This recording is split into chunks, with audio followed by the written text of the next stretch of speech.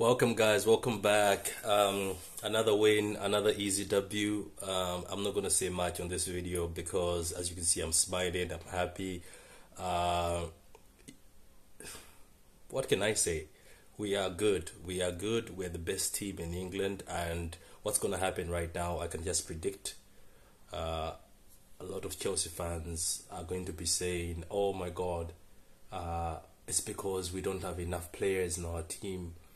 Then I can picture the Liverpool fans saying, "Oh Jesus Christ, we've got Milner and Henderson in our midfield." But these are the same people who won you the Champions League.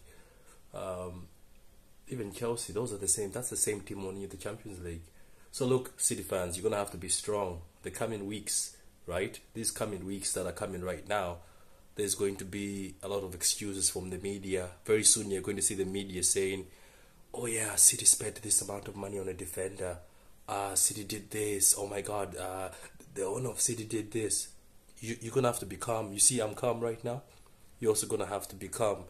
Oh Jesus, I'm having issues with my eyes now. A lot of stuff going on in my eyes. Okay, enough of that. But you're gonna have to be calm, like I'm being calm. You're also gonna have to be calm. 1-0 to Chelsea at the Bridge. 1-0 to Chelsea at the Etihad. The title is over. The title is over.